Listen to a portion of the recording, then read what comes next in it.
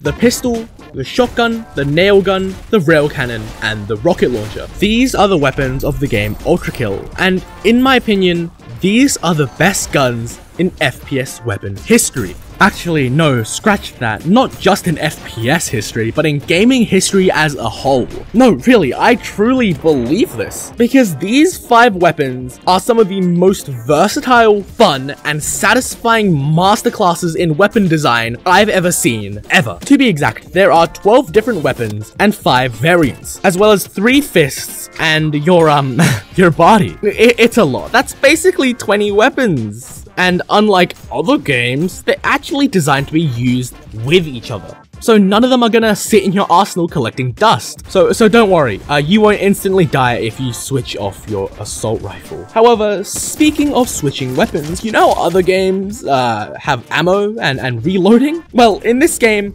there's no ammo. No ammo, no reloading, only cooldowns for specific gun abilities, and even those require no input. And that is probably the best decision Hakita could have made. Now, the pistol is undoubtedly the best gun ever made, and it's also the best weapon in this game, and unlike in other games, I think it's actually the primary. Since it doesn't do as much damage as the other guns, and everything basically beats it, its value really comes from its reliability, especially while moving and jumping across the arena. And it's also really good at every single range. So it'll basically be your default weapon, something that you'll always switch back to. Seriously, imagine if Ultrakill was played like this. Let me explain how these weapons are used. They're all used as combo tools. You use pistols at long range, shotguns at short range, nail guns for shredding health constantly and consistently, rail cannon for shredding health inconsistently but instantly, and the rocket launcher for, they're not really used for damage, but we'll get to that in a second. That's why the pistol is the default. You use it until you see an opportunity to combo it with a shotgun and switch it back, and then you use the rail cannon and you switch it back, and then you go back to the shotgun. However, this role can easily be fulfilled by the shotgun and the nail gun,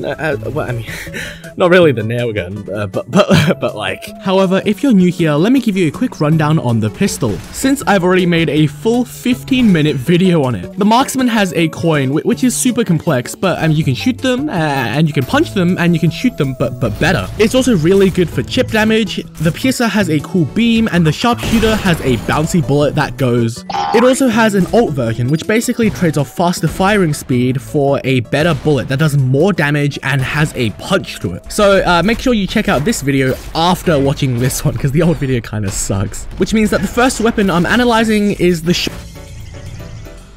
Yes, like Doom, weapons have 2 variants, but unlike Doom, Ultrakill is funky and quirky, and you can commit horrible war crimes. The core eject shotgun is simple. Shotgun in the streets, bomb in the sheets. And let me tell you, like in bed, when the bomb gets shot by it, until it turns into a nuke, just like at the surface, this is a simple grenade that is super useful for clearing areas. However, when you start punching your own bullets, something, you should also try in real life, it becomes kinda redundant. However, you only need to wait until you get your hands on this puppy, the railgun.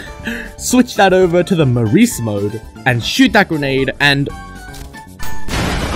but hey, if nukes aren't your preferred way of killing innocent civilians, then I'm sure a maxed charged pump shotgun that will certainly kill you. I've been advised to remove this gem. The pump charged shotgun is really good, especially if you don't know how to shotgun swap. It shoots faster, but more importantly, you can charge it. One charge makes you do slightly under double your damage, the second more than double your damage, and the third, well, you're already in hell, so you might as well. Sure, you can take this mechanic and treat it as a punishment for not, caring enough to comprehend your inputs. But let's be honest, you're playing Ultrakill, and if you dash at just the right moment, well, you basically get an explosive fart because everything in a nearby radius will stop existing. Granted, you can use this as movement as well, and granted, it might also kill you, but damn, is it effective. But, there's a lot of mechanics. How many of them are actually useful? Well, you didn't ask, but let me quickly explain.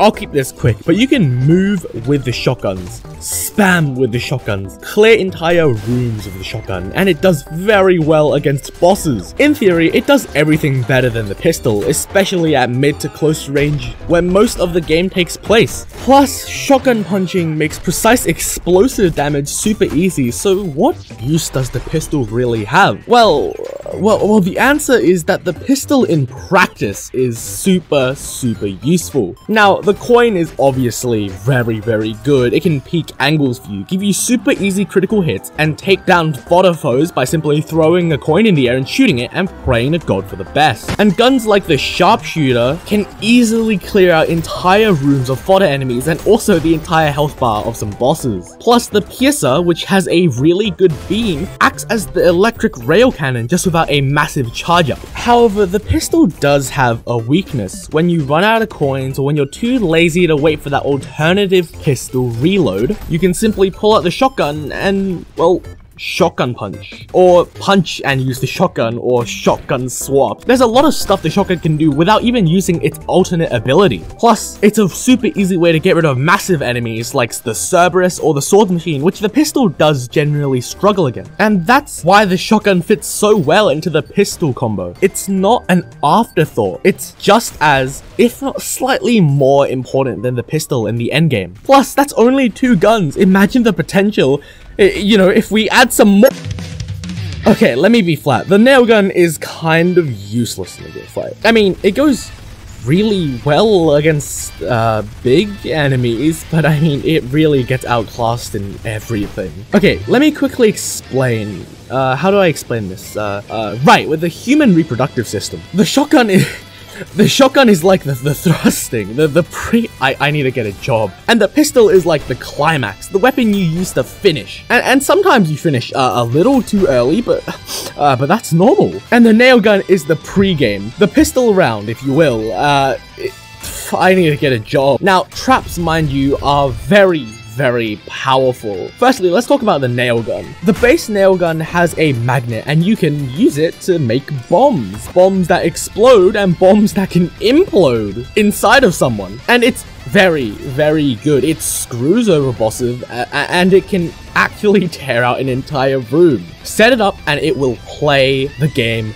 for you. Its alternative form is something I like to pull out every once in a while to get, you know, to get some cheap certified damage. But in the grand scheme of weapons, it's basically a paperweight. However, if you shoot some water with electricity and dance on the dead body of Sisyphus, I'm sure this isn't going to end badly, you can pick up this baby, the saw blade launcher thing. It's basically the nail gun, but like it's cooler and bigger, and it gets me harder, so I like it more. And the overheat nail gun actually has a use now because it's spicy and does a lot of damage, and it's also really cool.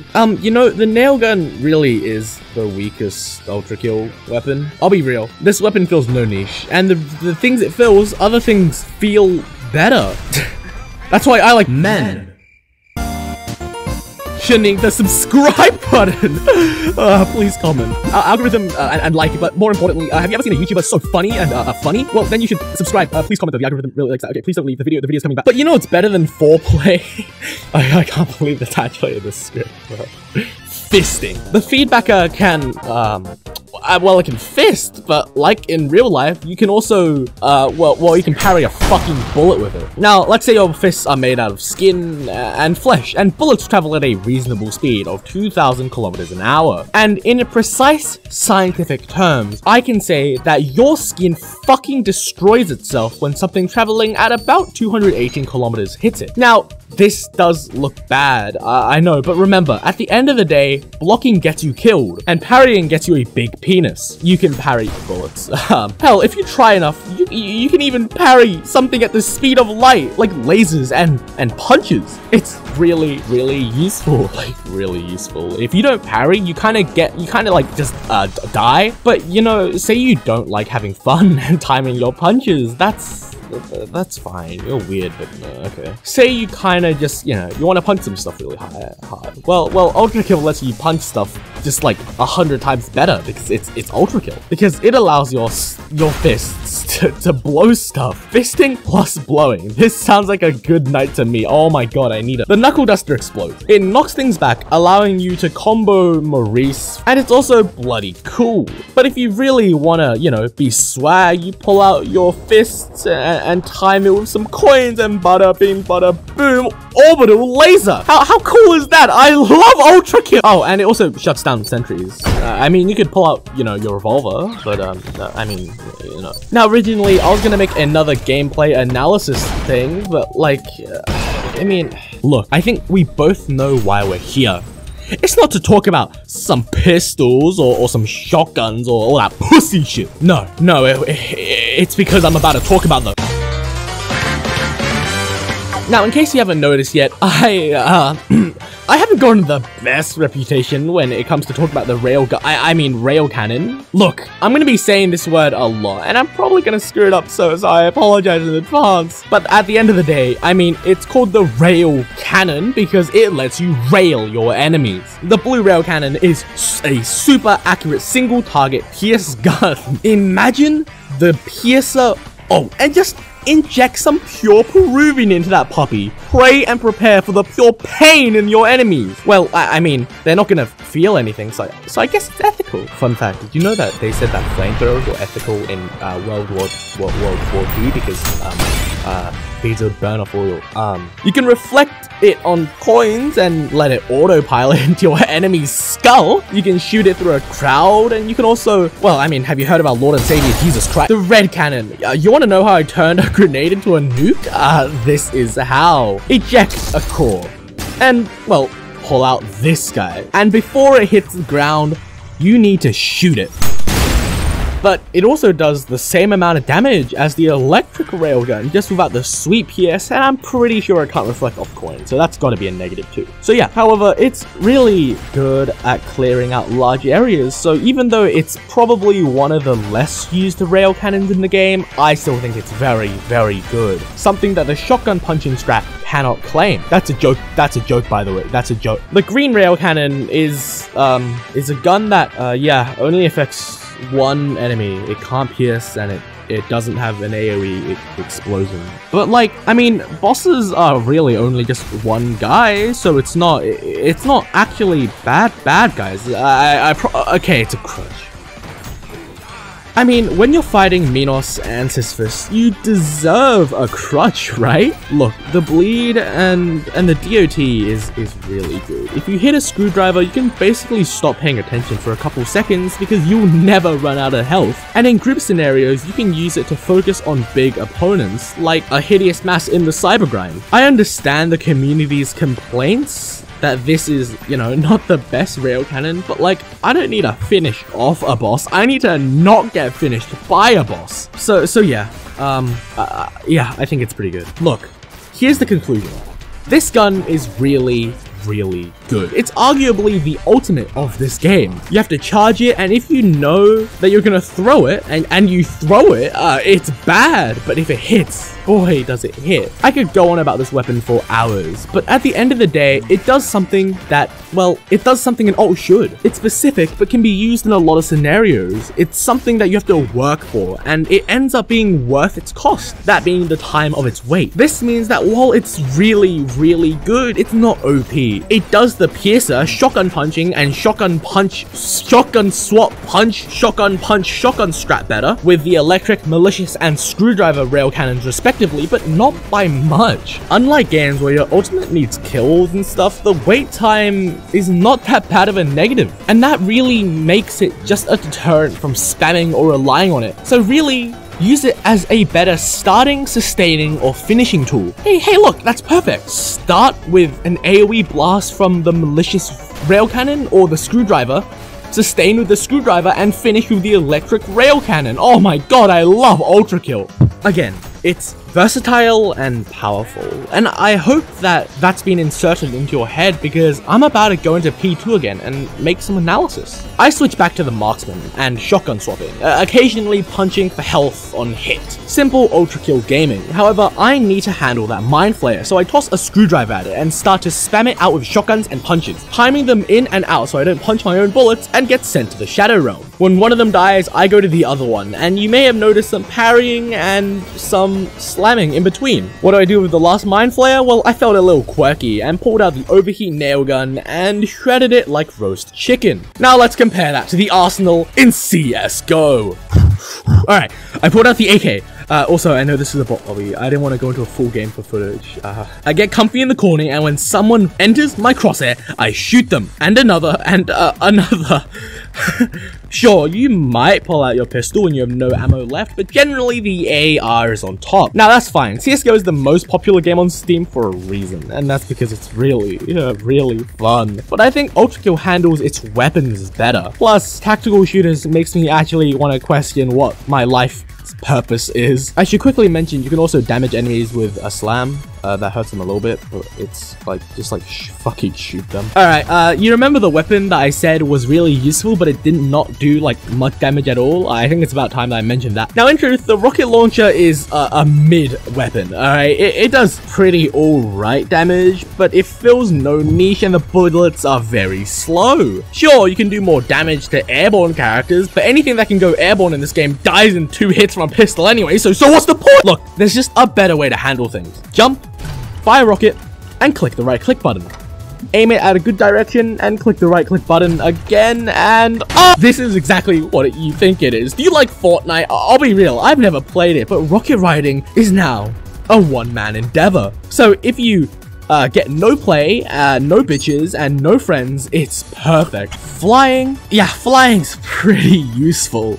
If you don't have it, then you're losing out on some of the best strats and arenas in Ultrakill. I've already talked at length about the Leviathan, but I mean, if you want to play the cyber grind, you're gonna need this too. You can literally leave the arena and just chill in the underground for a bit, and if you get knocked off, you're not gonna die instantly. It's really epic. Now the cannonball is alright as well. It's another big fuck off damage projectile, but I heard it's good against hideous masses and it's cool. I love big balls and you can parry it, so it's very epic. But like, come on, this one's called the freeze frame. It can be like Joe in the hit show JoJo's Bizarre Adventure, the way you're the same stand as Star Platinum because you can because you can freeze stuff in the air and kill people with instant. Where am I going with this fucking bit? Look, I think we both know. I also think rocket riding is cool, like any other reasonable person.